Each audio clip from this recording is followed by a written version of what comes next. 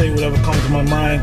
The first thing I'm gonna say is, you fucking Edomites, you're in a lot of goddamn trouble because you didn't just take any old nation and enslave them and put us under your feet, but you did it to sovereigns, the children of Israel.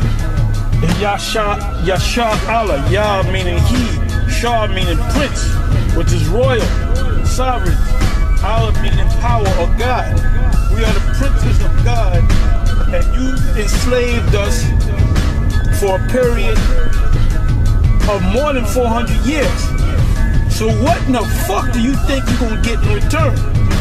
You're gonna get cold fucked up. We're gonna kick your ass, we're gonna break you up, we're gonna fuck you up, we're gonna work you in the fields, we're gonna work your ass every day, and you ain't gonna get no fucking bread, you ain't gonna have no shifts, man. If we decide to make your motherfucking ass work 2-3 days straight, you gonna do it, bitch! You gonna do it, you motherfuckers! You got, that time is on our side, not your side, man.